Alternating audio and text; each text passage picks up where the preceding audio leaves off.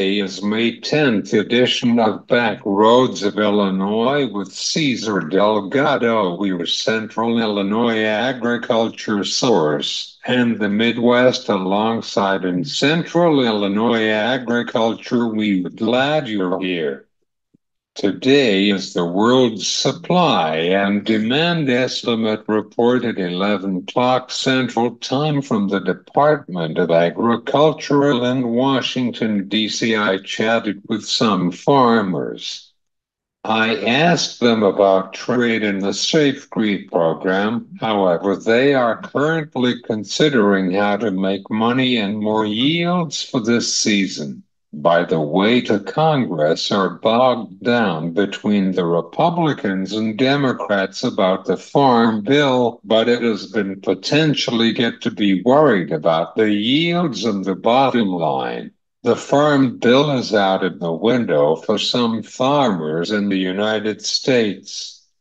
We specialize in providing the information on ordering other stuff than the Farm Bill. Our guest today is Geoff Cooper. We will talk about Safegree program with Geoff Cooper from Renewable Fuel Association with Geoff on the GREET model from last week. This is your agricultural news on Back Roads of Illinois.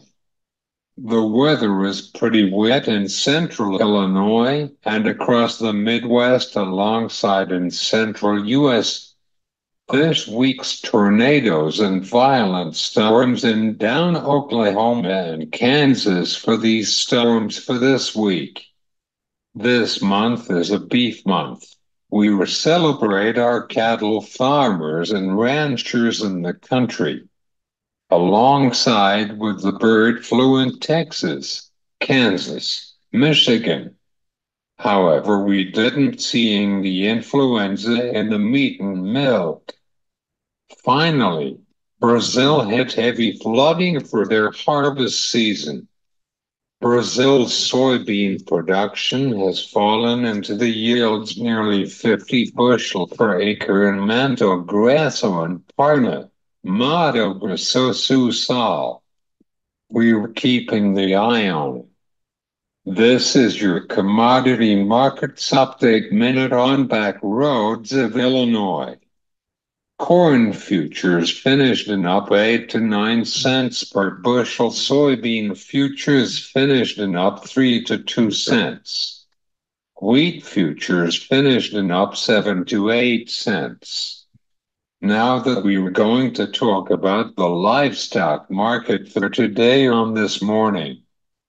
Cattle futures finished in down 8 to 9 cents per weight. Feeder cattle finished in down 3 to 2 cents. Lean hogs finished in down 8 to 9 cents.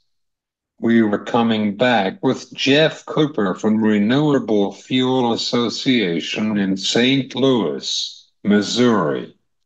Stay tuned on Back Roads of Illinois.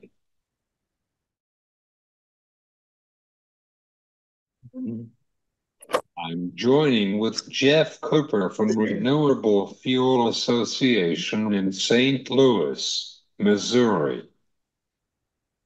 How are things in St. Louis, Missouri, and the center of the country? Well, Cesar, thanks for having me. Things are good in St. Louis. We've had a lot of rain in the past couple of weeks, probably 5 or 6 inches just in the last 2 weeks. Cardinals aren't doing so well so far, so that's maybe a bit of a bummer for us baseball fans here. But otherwise, things are good here in St. Louis.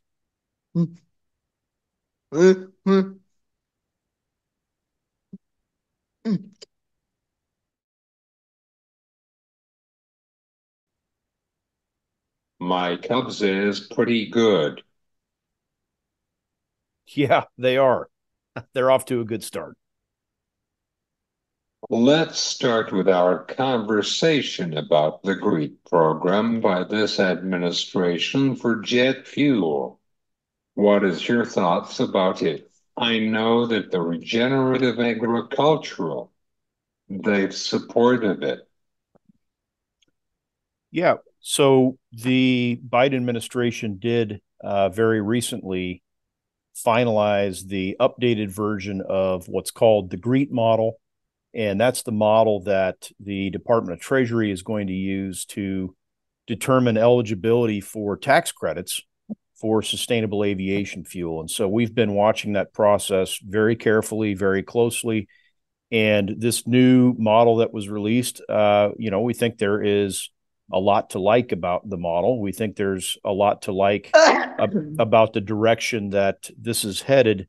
And we think it does begin to open the door for ethanol and corn-based ethanol to play a much larger role in sustainable aviation fuel moving forward. And we do now, because of this new model, have pathways and methods where sustainable aviation fuel made from corn-based ethanol can qualify for those tax credits. And that's going to be really important to making sure that farmers and ethanol producers have a seat at the table and a role to play as we look at sustainable aviation fuel moving forward.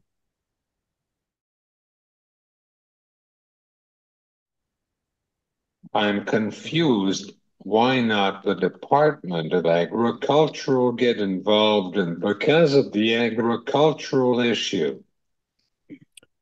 Right. That's a great question. And in fact, the U.S. Department of Agriculture was very involved in this process. But because this is a tax credit, it is ultimately the jurisdiction and the responsibility of the IRS, which is part of the Department of Treasury, to administer this tax credit program. And so all of this falls under their jurisdiction and their responsibility. But they also realize that the IRS doesn't have a lot of expertise when it comes to agriculture. And so they did rely on many of the experts at USDA to help develop this model and help ensure that it was doing a better job of reflecting what is actually happening on the farm today. And so there is really, for the first time, this model does include some climate smart agriculture practices. You mentioned regenerative ag practices, and certainly those have the ability to reduce carbon emissions and reduce the carbon intensity of biofuels like ethanol. And so some of that is built into this model.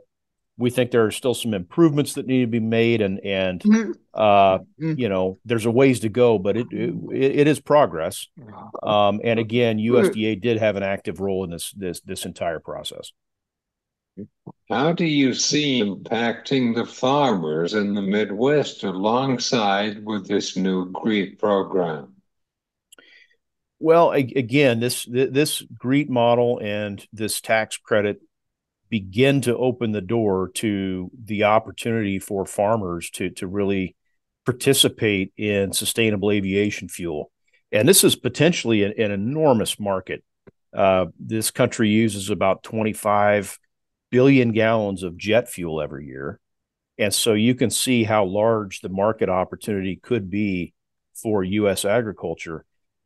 Now, we think, again, there are improvements and tweaks and enhancements that need to be made to this model and to this entire process moving forward. But this does begin to get U.S. agriculture into the game when it comes to sustainable aviation fuels.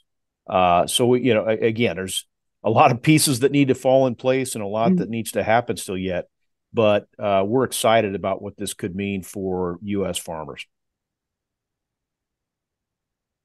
What is your sources for Brazil's ethanol industry for right now? Could you explain to us for this issue?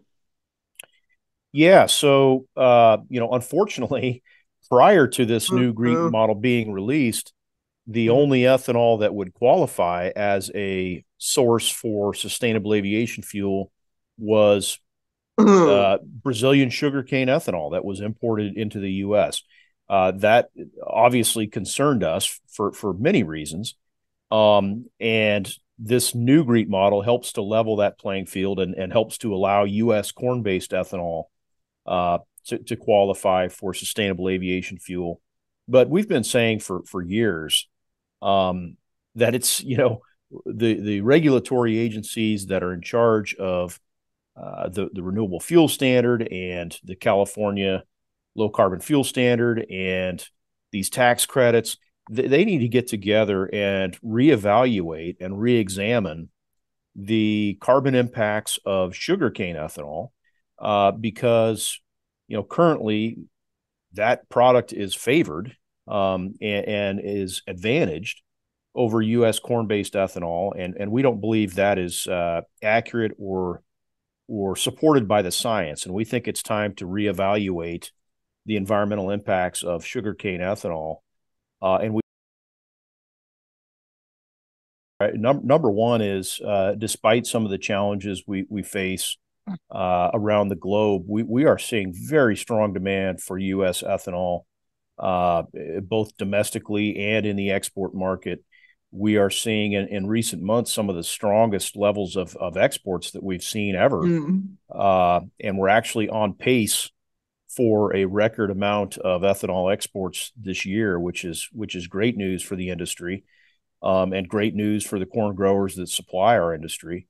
And at the same time, we are seeing increased demand here domestically because we are expanding the use of higher level blends of ethanol, E15 in particular, but also flex fuels like E85 are continuing to grow in the marketplace.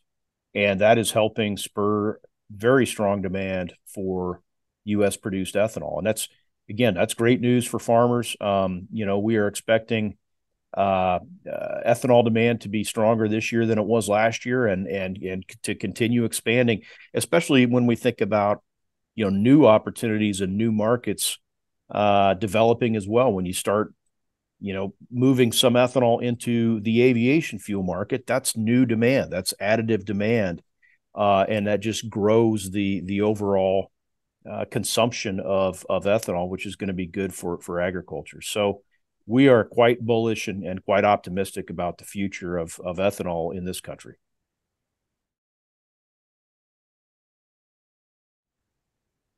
Yes, I hope things are going well for this growing season for our farmers and ethanol production. Yeah, and so far we're off to a good start. Like I said at the beginning, it's been really wet for a lot of people across the Corn Belt, so that has slowed planting down in a lot of places. But I also know that moisture was very much welcomed in a number of pockets in the Corn Belt that have been very dry the last few years, and we've seen a lot of those drought pockets sort of disappear in the last month or so because of all this rainfall. So I think overall we're off to a great start to the season. Of course, it's really July and August that sort of make or break the corn crop, and we have a long ways to go.